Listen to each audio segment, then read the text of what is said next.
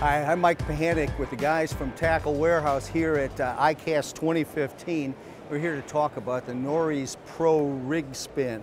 Now, the Bassmaster Classic this year brought a lot of attention to a deadly rig, that jig head spin. The Nories Pro Rig Spin is the Cadillac of the category.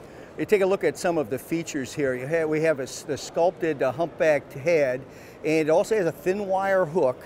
These rigs are used with soft plastic minnow style baits, either paddle tail or fluke style baits. We have a bait holder hook on this, on the shank. And the salient feature here is this willow blade spinner that connects with a ball bearing swivel, and there's an extended stem that helps to keep that spinner away from the body of the bait and keep it flashing for additional attraction for the fish. Now, this bait can be used for suspended fish. It's excellent countdown.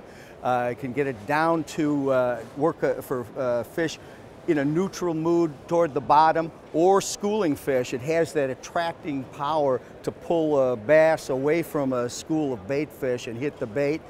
Comes in 10 and 12 gram sizes. Also have an alternative Colorado blade and both gold and silver blades. That's the Nories Pro Rig Spin, designed by Norio Tanabe, the father of Japanese bass fishing, available at Tackle Warehouse.